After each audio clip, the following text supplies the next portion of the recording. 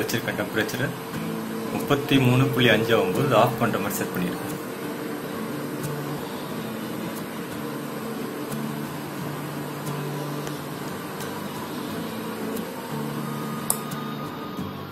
Of ஆயிடுச்சு பாத்தீங்களா? இது என்னோட சுவிட்ச் போர்டில் கொடுத்துருக்கேன்.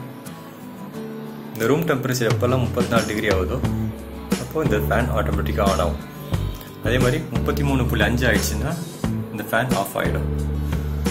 சென்சர் பார்த்தீங்கன்னா நான் வந்து மேலே வச்சிருக்கேன். எதுக்காக மேலே வச்சிருந்தேன், எப்போதும் ரூமோட ஹீட்டு மேலே தான் இருக்கும்.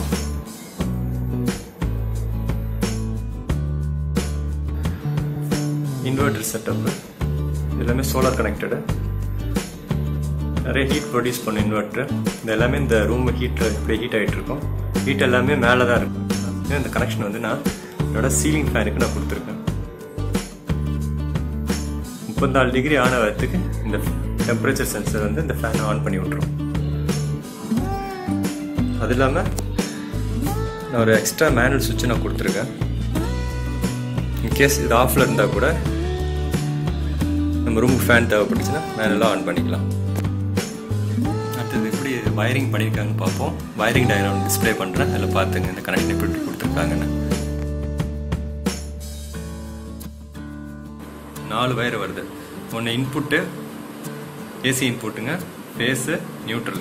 இது அதோட அவுட்புட் உங்களோட. ஓகேங்களா? இது உங்கள் லோடு கொடுக்கணும். இன்னொரு வயர் போகிறது உங்களோட சென்சர் வயரு. மேலே வைக்கிறது தான் பெஸ்ட். அப்போ ரூம் டெம்பரேச்சர் கரெக்டாக வந்து இந்த டிவைஸால் ரீட் பண்ண முடியும்.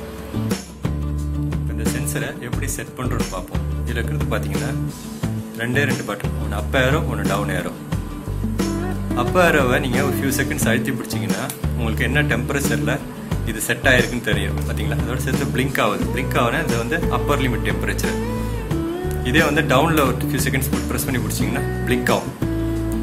இது வந்து இதோட 33.6 நான் செட் பண்ணியிருக்கேன் ஆஃப் ஆகணுன்னு. ஓகேங்களா?